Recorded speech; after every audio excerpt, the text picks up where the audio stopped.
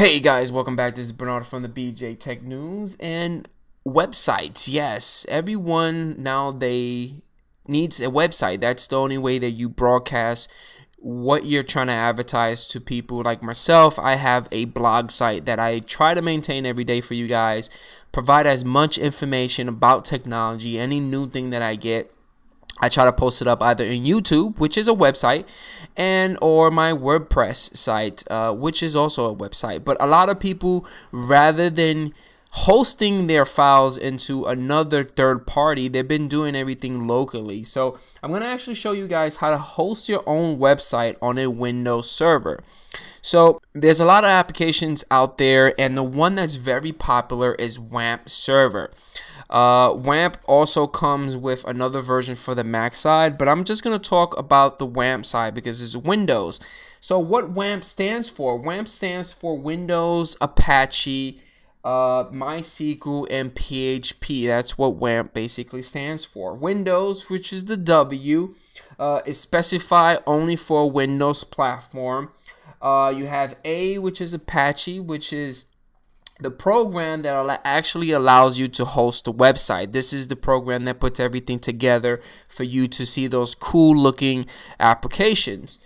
MySQL is basically the database that keeps all the web content together. And PHP, which is a very popular language that allows you to write dynamic web content. And PHP is well known in sites such as Facebook, and WordPress, for what I know, and other sites out there. They're dealing with PHP. So as you can see on my screen, I have the download section of the Wamp server. I'm going to provide this link at the bottom of the description so you guys can get yourself a copy. I normally get the latest version, and the one that I downloaded is the 32-bit PHP 5.4. If you're doing 64-bit, download the 64-bit. I actually downloaded 32-bit because as you can see in my testing machine right here, I call it the BJ-Wamp.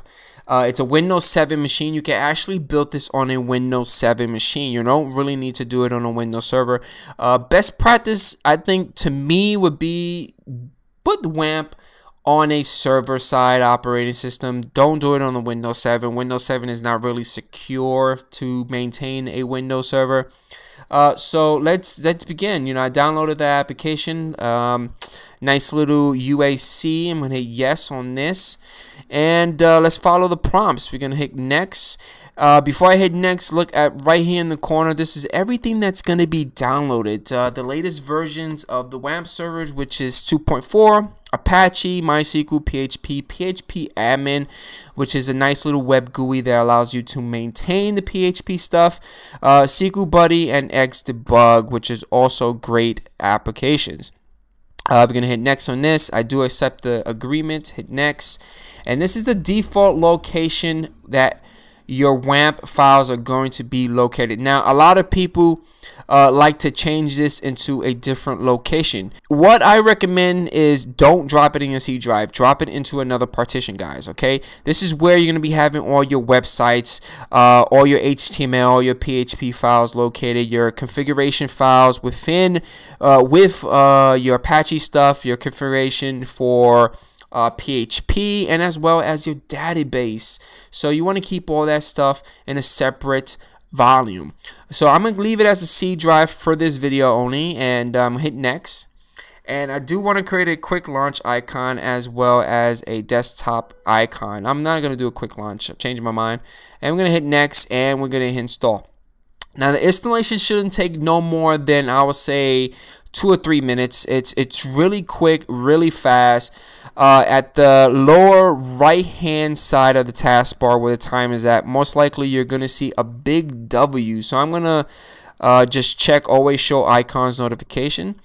And once the installation is done, on the lower right hand side of the taskbar, you're going to see a nice little W. Firefox has been detected on your computer. Would you like to use it as a default browser for the Wamp app? Now, depending on what browser you have on your server, a lot of servers come with IE. I've seen a lot of people actually install Firefox. because it works and handles the pages of a website a little better. So that's the reason why I have Firefox on it. So I'm gonna hit yes. I want this to be my default one. Awesome. As you can see on the desktop, it created a nice little shortcut. You're going to get this on your Windows server side. Now, I don't think you're going to receive this on the Windows server side. I don't think I've seen this, but on a Windows 7 side, you're going to see a Windows security alert. It basically wants you to give it access to your firewall because it does block certain features. So I'm going to say give it access to everything and allow access, and it's going to continue the installation. Okay, so once you hit next, you're going to get this. Now, if you're hosting your site, most likely you're going to have an SMTP server, which allows you to email, you know, you probably have like a contact, like contact blah blah at this email. And you want your web server to handle all that stuff. You want your web server to handle the emailing part. I'm going to leave this as localhost for now. And the domain, let's put my email address like that. And we're going to hit next. And we're going to launch Wamp Server 2 now. We're going to want to launch it, and we're going to hit finish. And it's going to want you to give it access because the manager needs, you know, it needs permission for it to run. And we're going to hit yes. And if you go at the lower right corner, like I told you guys, you're going to see a nice little W. It changed to red, to orange, to green. Now, when it's green, that's a good thing. I mean, a really good thing because it basically tells you that the services are running. Now, the way that you know the services are running, if you, I'm going to open up my browser. And once my browser is up at the URL address bar, I'm going to type in local host and hit enter. Now, if everything goes well, you should get the Wamp Server web page, basically letting you know what Apache version you have, the PHP version, whatever extensions are enabled, your MySQL extension version actually, and so Wamp Server is basically installed. Now, some troubleshooting techniques. If you're having any issues with your Wamp Server, there's one thing I forgot to tell you guys is when you download this, you got to make sure you download the Visual C++ 2010 Service Pack packages for your correct platform. If you're running an 86-bit server, make sure you download the 32-bit. If you're running a 64-bit server, make sure that you download the 64-bit. Again, when you click on the link to download the Wamp Server, it's going to tell you that it's going to give you a nice little warning indicating that you need this first. So let's configure iWamp a little further. So configuration is pretty simple. Again, at the lower right corner of your taskbar, you have the nice little W, which is the Wamp Server. If you just click on it, you get this nice little dialog box, and let's go into the www directory. Now, the www directory is basically the section of where you drop your files in. I have a PHP file called index. The php.index is basically the local host, is what we saw with all the information. So I'm actually going to right click, go to new, go to folder, and I'm going to go old. And I'm just going to drop this PHP there. And I'm going to go to new, and we're going to create a new text file. And the text file is going to call index.html.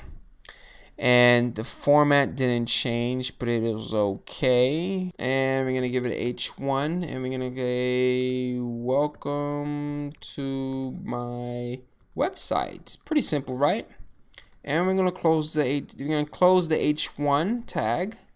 We're gonna close our body, and we need to close our HTML, which I actually forgot to open it up at the very beginning. And I'm gonna hit enter, and then I need to open up my HTML tag. So I'm actually gonna go file, save as, and I'm gonna go all files, and I'm gonna save it, and yes, replace it.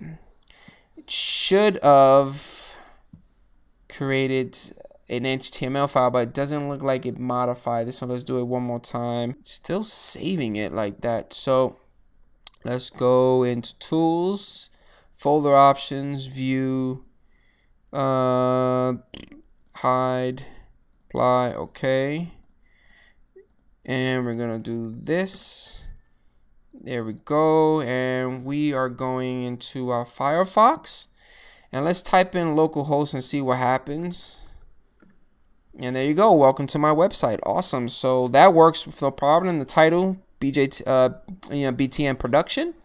I'm gonna close this up, close that up. So that's how you add HTML files in it. Now, by default, your website is currently only accessible by computers that Wamp Server is installed on. So that's actually perfect for anyone that's actually testing the Wamp Server for deployment purposes.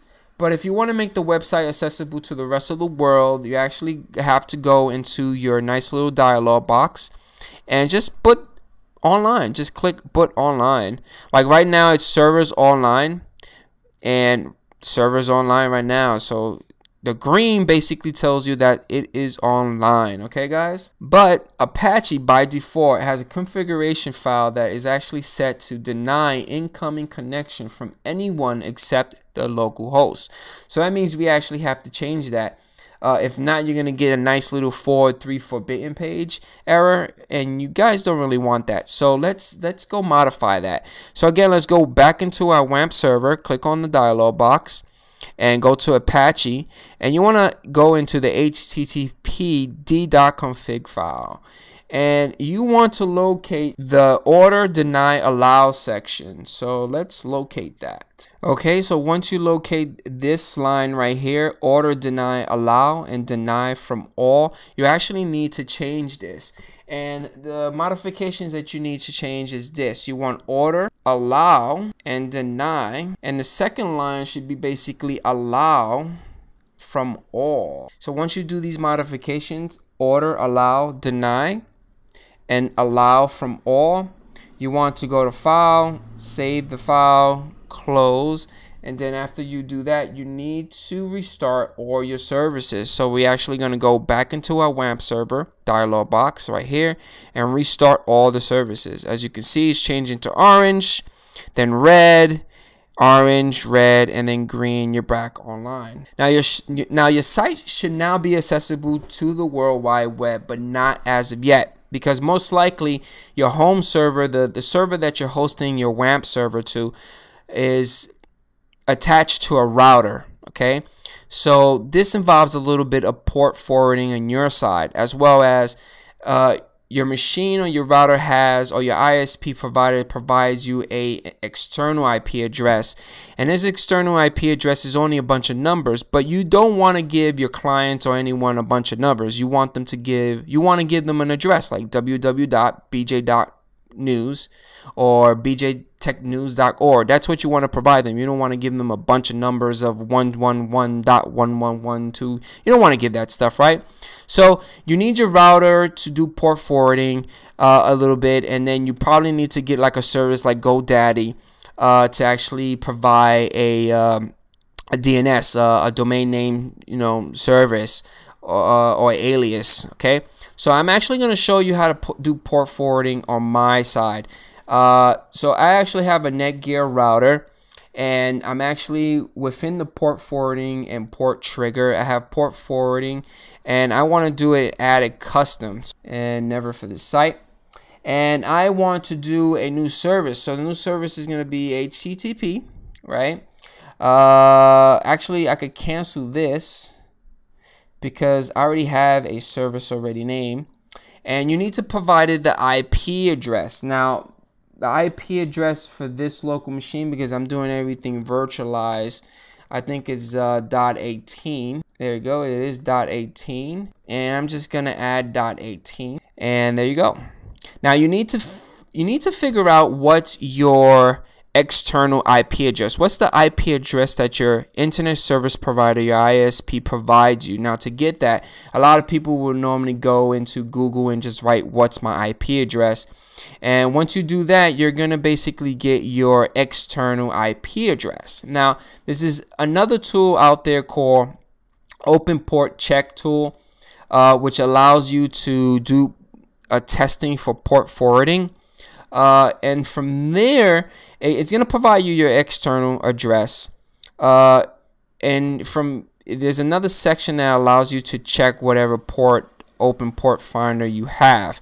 Now I actually have port 80 open for my router, as you can see, and if I do a check, it's basically trying to attain the port status, and it's closed. So that's pretty strange that it's closed, but I have it open to 8080. And that's it, guys. Hopefully you guys enjoy on how to host your own web server on a Windows Server machine using Wamp Server. And if you have any questions, please let me know, and I'll catch you guys later. Peace out.